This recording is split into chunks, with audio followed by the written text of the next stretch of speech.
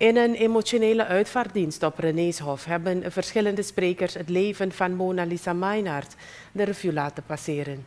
Allemaal stonden stil bij het zonnige karakter van de overleden Mona, zoals ze werd genoemd.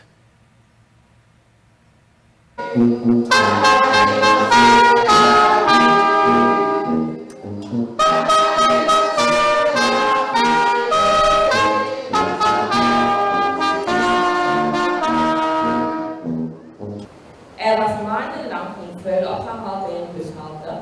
Het vuil had zich opgehoopt en dat kon ze niet meer aanzien.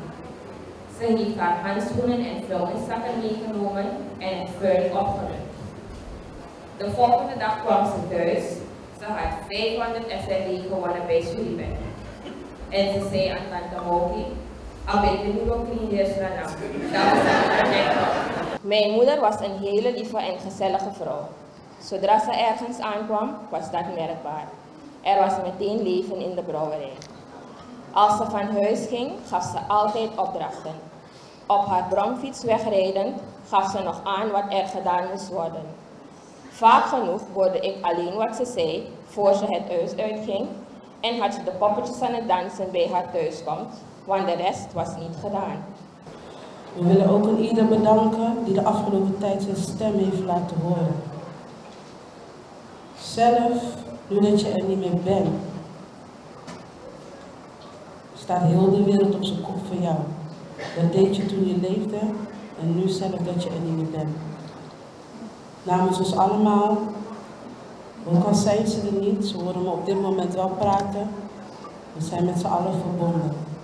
Familie, vrienden, kennissen, buurtbewoners van Geirsvliet, afleggers, vereniging, hoop en liefde. Mede namens mijn familie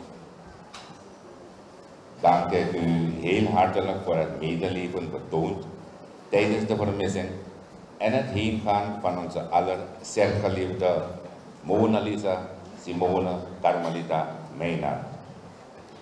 Door uw aller medeleven en getoonde attentie heeft onze familie deze zeer moeilijke dagen redelijk goed kunnen doorstaan. Een speciale woord van dank aan de initiatiefnemers van de Stille Loop. Dank u wel. Door de hedendaagse technologie leven wij steeds meer gericht op onszelf en deze spiraal moet doorbroken worden.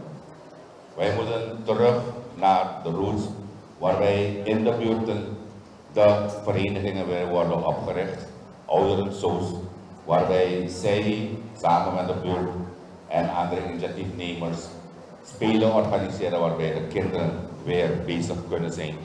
En een sociale controle komt waarbij iedereen weet wat de ander doet.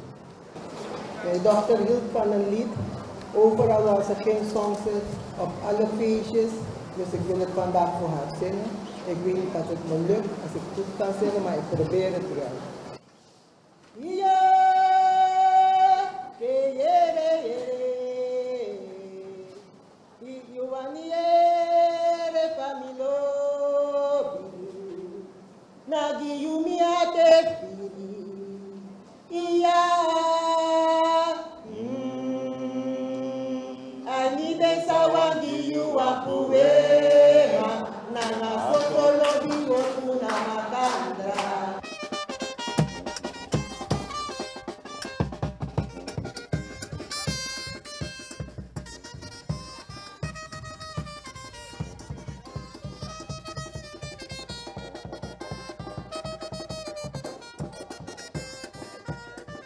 Zover een verslag van de uitvaart van Monalisa Maynard, die op brede wijze om het leven is gebracht door haar ex-partner.